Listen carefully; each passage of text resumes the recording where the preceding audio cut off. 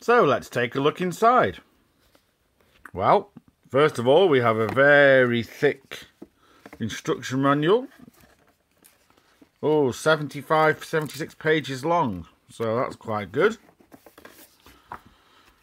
Oh, a little product catalogue showing the other stuff that they've got, like flux and things like that. Oh, a game board. Looks a bit like, well, sort of like drafts / chess, but it's a 4x8. That'd be interesting. A tray with squares on it. I guess that's to put your pyramids on to do something with. Ooh. What's this? A 1, 2, 3, 4, 5, 6, 7, 8, 9, 10. It's a decagon. Interesting. Wow. A blank sheet of cardboard. That's exciting, isn't it? Ooh, now we're getting pretty. Don't know if you can see that, but you've got lots of different colours. Different pyramids. And that's what the game's all about. And within each pyramid, you've got different sizes.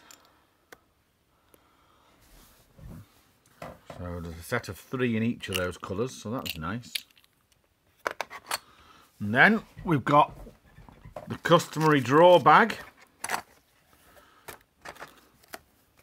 with Pyramid Arcade on the bag. Interesting. Oh, a load of different dice. Looks like a bit of poker there or something. Not quite sure. Some cards. That one says Black Ice. You're a computer hacker seeking to be the first to figure out a code. So, I guess that's different games. Interesting. Oh, some playing cards. Looney Labs playing cards. That was quite nice. Ooh, some smaller cards. Twin Win.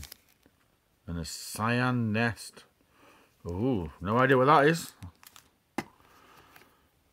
Ah, a starter player token, I think. You can see that, but it says, it's my turn. Turn torch. Oh, that's me. Starship Captain.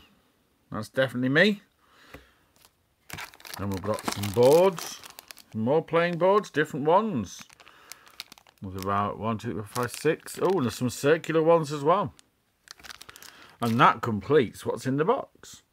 So, let's see if we can find a solo player game and see if we can record it. Let's see you soon. Bye.